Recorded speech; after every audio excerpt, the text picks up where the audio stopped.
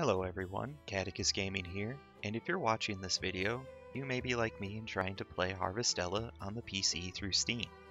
However, you keep getting an error message and the game crashes. For me, this happens when I try to load the zone for the second Seas light.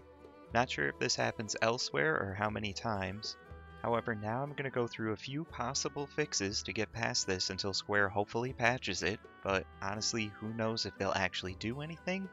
Or if they can for that matter. First, I'm gonna get the typical tech support nonsense out of the way.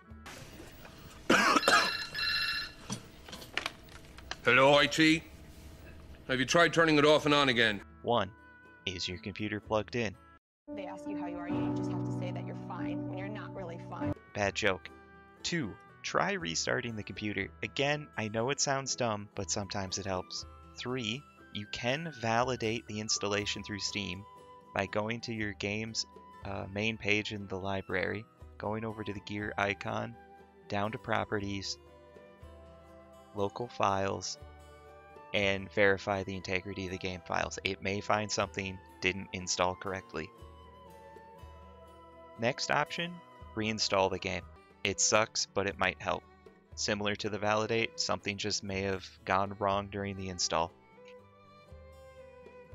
Now, if none of that helped, we can get into the next tips. In the game option menus in Steam, there are some launch options in the General tab. That can be found by going to the gear again, down to properties, and it starts you in the General tab. Down here is the launch options and a text bar that we can type in. There are 3 different items we can type in here to see if they help. First will be -D3D11. No spaces at the end, nothing.